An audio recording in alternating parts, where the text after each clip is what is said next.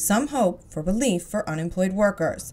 A bipartisan COVID relief bill released Monday has several provisions around unemployment benefits. As CNBC describes, it extends expiring aid programs and increases weekly benefits by $300. The Labor Department reports nearly 19 million people are collecting unemployment benefits.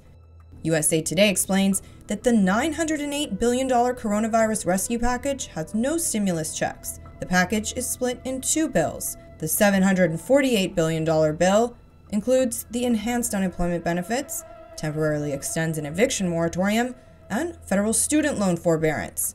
There's also a separate $160 billion bill, which is expected to deliver state and local aid and provide liability insurance for businesses. If the relief package is passed, it would be the first since early spring.